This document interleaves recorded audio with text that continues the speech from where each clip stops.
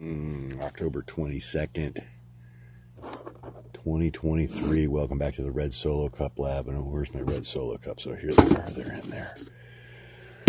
So yeah, I've got some special components. Anyways, I made another batch last night. This is my 10-21-23 batch of red mix. You see some little hairs hanging out of it right there. The little roots, a lot of root in this stuff. I tried sifting it all out. There's a little triangle piece I made. Pretty hard. Set up pretty good.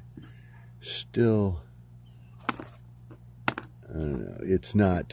It's not cured yet. It's not growing any silica in there, but it did set up pretty good. I made a little print in there with the bottom of the cup. Kind of flatten the edges out. I'm trying to make some scoop marks in there. I don't know if we're going to be able to see with the light the way it is. It was brighter out. But yeah, this is my, I don't know, fourth mix or so. Put the iron oxide in there. This is one of my first mixes here. This one, again, really hard. Very, very hard. This one here stayed wetter and got crunched up a little, or slightly different than that one. I don't know. I'm working on it. I made this batch a couple days ago. This one's set up pretty good. It's still a little sticky on top. Oh, by the way, do not do any of this without wearing gloves and or safety. Eye safety, eye protection, and stuff like that, and do it outside. These chemicals are kind of strong, and they will really damage your skin and your hands if you handle these. Even these ones that are a couple days old, you can see it's kind of wet and sticky looking.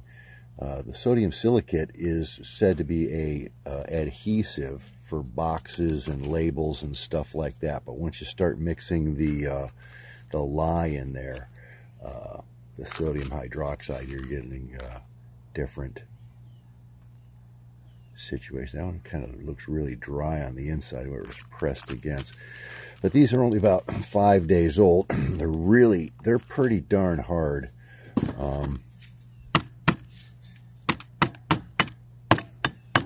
Not super hard. These have some perlite. All those white specks in there are perlite, so that's pretty hollow. I think these two got fused together. Yeah, they did.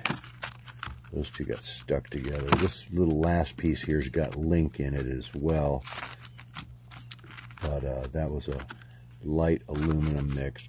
This last one's got more aluma in it, way more azomite. It's a, would this be a 5 parts of the shell mix, 4 parts of azomite. That's why it's so fine, and that helps makes it a little more solid, a little more less porous, less gritty and light, kind of less foamy, a little denser. It gives it a little more density. That's what you're looking for. And you can see these things kind of mold. You could stick them all together and make those pillow-faced blocks pretty easily. Anywho, we're progressing. I'm going to get some granite sand and aggregate and try mixing up another batch, but we're getting there. It's getting pretty good. It didn't expand any. Very stable. Almost looks like that would pop out of there. Oh, it will. So, yeah, I don't know how we want to dry that, if we want to, but yeah, it takes a pretty good little mold there. You can almost read the numbers in the side of that. Yeah, you can. 10 millimeter, 5 millimeter. Now you got a hole there in the side. but that may eventually fill in with the silica crystals, because it's a living organism kind of in a way. It's like dough, bread dough. You've got to put the yeast in there. It's got to propagate. You got to put your sourdough in there and get that cooking. But yeah, that's set up pretty solid in less than 12 hours.